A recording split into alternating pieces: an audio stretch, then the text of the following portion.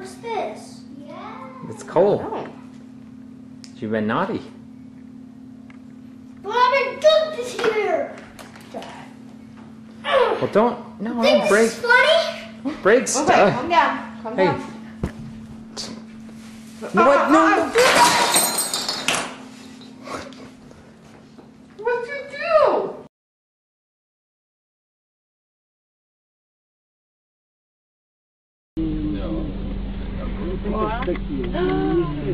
Direkt, сука, стылюсь, бегу, баба, зря. Filmuoju.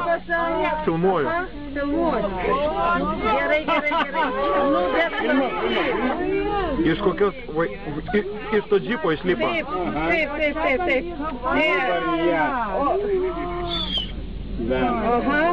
Gerai, kastiliukas.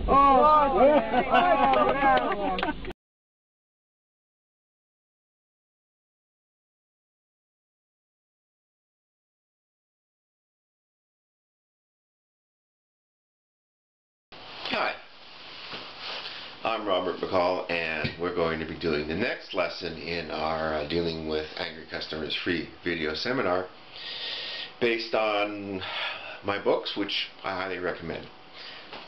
Today, we're not going to talk about any specific techniques, but what I am going to do is to try to help you understand a little bit about angry customer behavior, angry behavior in general, and a couple of peculiar things. The first thing is the issue of adults acting like children.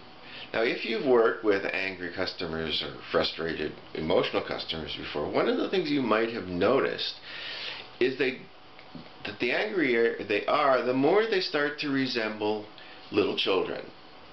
And they start acting like, well, basically 2-year-olds. So they might, like, throw things around, they might bang on the table, much like a child who doesn't like their Gerber, that kind of thing. And it's really kind of an odd thing, but it's a reality. I'm going to explain to you why that happens.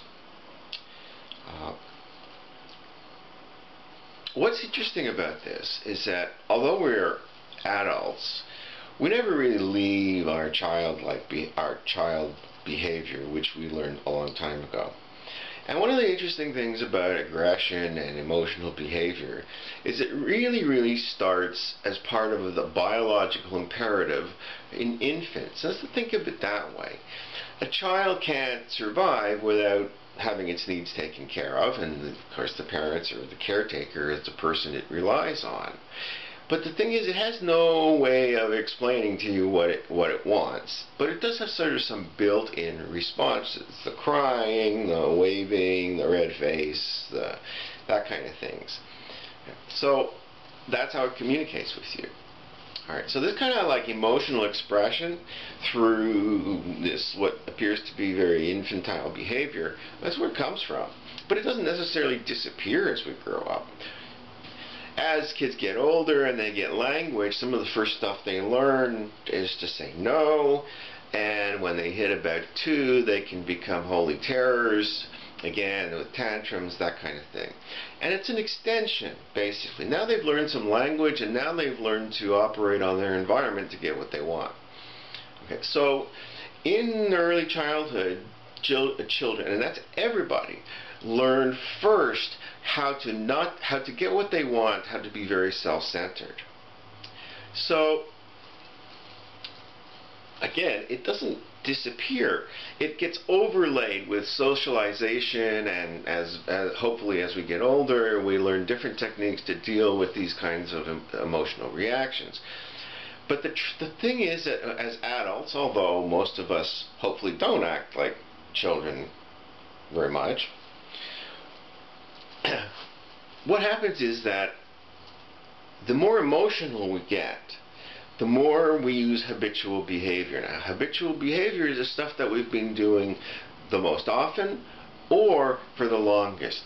What behaviors are the longest ones? In other words, we've been using the longest time to express our anger. Well, they're the childish ones. And we learn you might be 45 now, or your customer might be 45. Well, they got like about 44 years of practicing how to be childish. Okay? Now they probably know intellectually that it's not a good idea.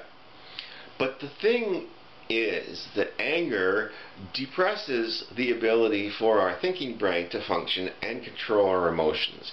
So the more someone is upset, the more likely they are to revert or regress back to the childish behavior. And that addresses another question that's often asked of me by customer service reps, and is, does this customer really believe that acting like a child and threatening and being obnoxious is going to make me want to help them more? I mean, what's wrong with that? And in fact, it's not that the customer is thinking about anything like that. They're not thinking consciously. When they're upset, they go back to the earlier behavior. And that's very important to understand, that most customers are not doing this stuff intentionally to get to you. They are simply reverting back, just as you or I do in tough situations, and acting badly. So I hope that explains a little bit about the very weird conundrum of adults really acting like children. It does happen, but it's really normal. It's part of the way we develop as human beings, that we have this capability, and that the more emotional we get, the less able we are to think and put a hold on this lousy behavior. Now, unfortunately, if you're bearing the brunt of it, that doesn't make it any better. But here again, I focus on emotional customer. Even one who appears angry is most likely a customer who is in need, feels helpless, feels frustrated, that kind of thing. And that gives us some keys about what we can do to diffuse their anger and try and get them to act more in a more adult way. Okay, that's it for now. See you next time.